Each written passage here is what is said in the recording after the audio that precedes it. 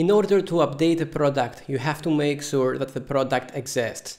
This is the first test for update. Will fail with a 404 if product we want to update is not found.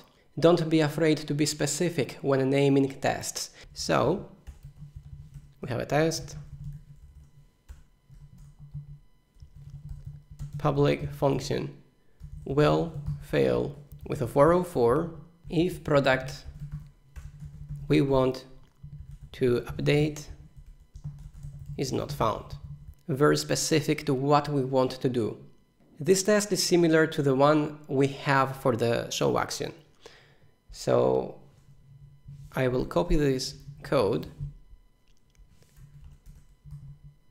And of course we have to update the endpoint to put. If you want, you can take this step by step, and every time you take a step, you run the test. So now we have to run the test. Sometimes this is a waste of time though, because at this point we are experienced enough to know that a route should be created for this. However, I will run the test because you might expect to get a 404 because the route does not exist. However, we get a 405. So if I copy the name, filter, run the test, you see we get a 405. This is because inside API.php, the endpoint for the show action is similar to the endpoint for the update. Only the request changes from get to put for the update. This is why we get a 405. We do not have the update route yet, so we are trying to call this endpoint by using a put request. This is why we get a 405. Those we create the same endpoint pretty much, however this is a put request and this is an update action. So now we get a 500, and this is because the update action we are trying to call here does not exist. So go ahead and create it.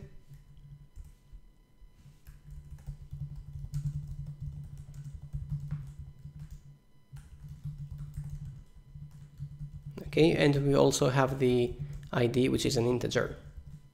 Okay. We get a 200, however we expect a 404. You know at this point what to do, just copy this line. So this is going to find or fail with a 404 if it cannot find the product. Now we get a green. The next test is to confirm that we can update the product. Okay, so this is another test. Public function can update a product. To update a product, we should have a product. This is part of given. So product equals to this create, and we need a product. So given that we have a product, when we make a put request, so this is JSON. Actually, this is very similar to this one, so I'm just going to copy so I don't waste time. Okay. I will use double quotes, so I can use the product variable inside my string text. This is the action, this is when, and then we have then. But before we do the assertions, we have to pass some data to update the product. So a product has a name, it has a slug, and also a price. What I will do is to concatenate update underscore update on the product name.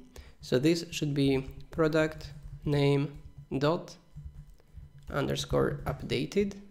Okay. For the slug, this is pretty much the same. I guess the single quotes there were not needed, but anyways. So this is str slug, and we pass this. And for the price, we can take the product. Okay, product. So we take the price of the product, and I will add $10. Regarding assert, we expect a status code of 200. But you know what? Before we do this, let me comment and run the test. So this is the other test. This is can update the product.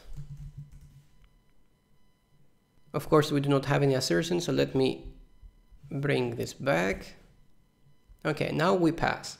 Of course, a 200 doesn't mean that this is working, so what I want to do now is to assert that we get back the updated product with some exact values. So the values are the ID, so we need to make sure that we return the correct product ID, the name. Well, to be honest with you, this is similar to this one. Okay, and we also expect created at. So this is string product created at. So this is what we expect back from the controller to return as JSON.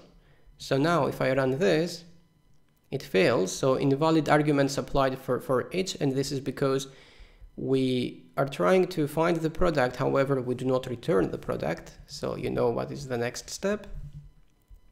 So we return the product, I run the test again, and now the expected result is not the same as the result that is returned. This is because we do not perform any update yet.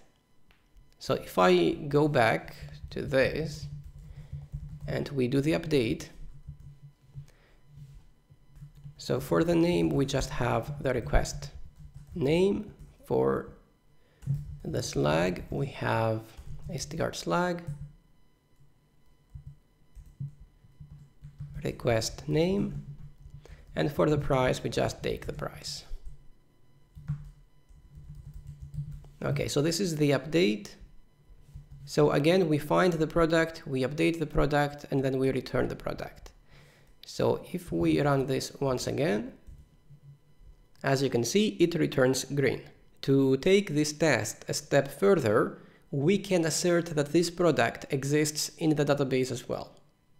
So this assert database has, the table is products, and actually you can simply copy whatever we have here in this assertion, and if you want you can also test the updated value. Okay, it looks like I have a small error, of course, a semicolon. Okay, once again, and as you can see, again the test passes, and now we confirm that the product also exists in the database, so the product was successfully created. And before I close this video, I will run all the tests, so we make sure that everything passes. And as you can see, it returns green for 7 tests and 17 assertions.